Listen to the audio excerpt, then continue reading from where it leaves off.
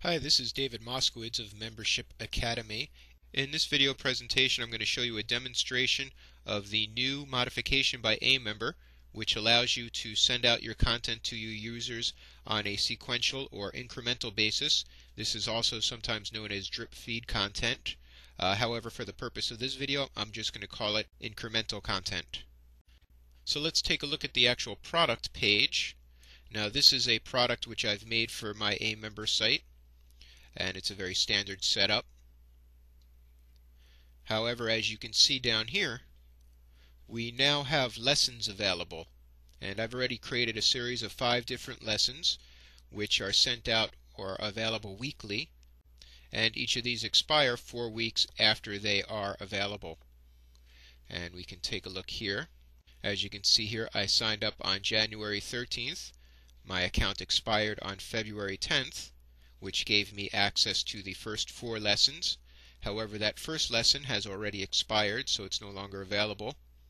And then I joined up again, or I continued my account February 11th, and that will continue until March. So that gave me access once again to the past lessons, as well as this 5th lesson. So let's take a look at what it would look like every week that a user has access. So this is an example of a user who signed up on February 11th. Today is February 14th, so they are still within that first week. So they're going to be having access to lesson number 1. And I've made a sample page for this. So if we click on the link, we are brought to that first lesson. And in this case, I have a flash lesson. The flash video is not loaded up on the site, so you can't actually see the lesson. And this is just a basic HTML page that I've uploaded to the lesson area. Okay, now let's add a week to this. And as you can see, we now have access to the second lesson. And let's skip ahead to the 4th week. Okay, and as you can see, we still have access to all those lessons, including the 4th lesson. Now let's say that the user's account expires. And in this example, the lesson started on January 11th and finished up on the 8th. So the subscription has expired, so the user no longer has access to those subscriptions. However, if they decide to continue with the lessons, for example, they make a payment.